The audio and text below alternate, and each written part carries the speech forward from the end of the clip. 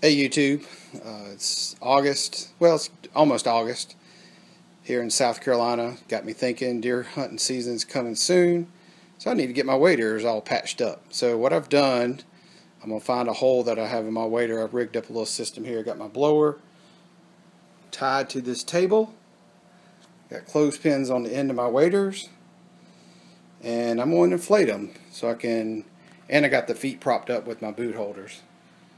So it just makes it a little easier to, once the waders are inflated, to rub some soapy water over the waders and find the holes. So check this out. It's going to be really loud, but watch this.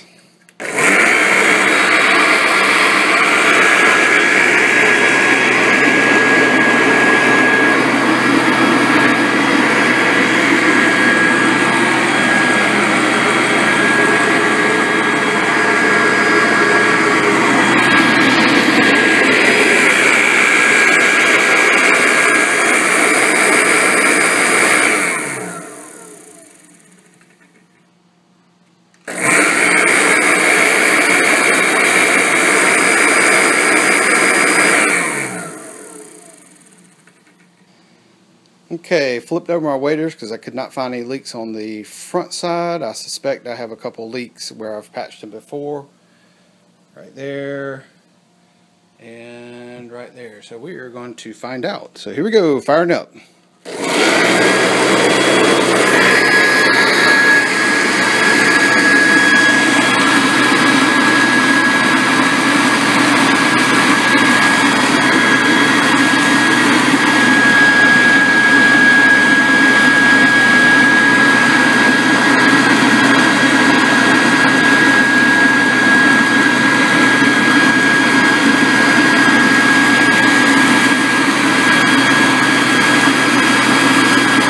Okay, as you can see, I cut the blower off. Definitely got a leak right here, so I'm going to dry that off, put some aqua seal on it, and recheck it. So just want to put this little video together because just a little simple way.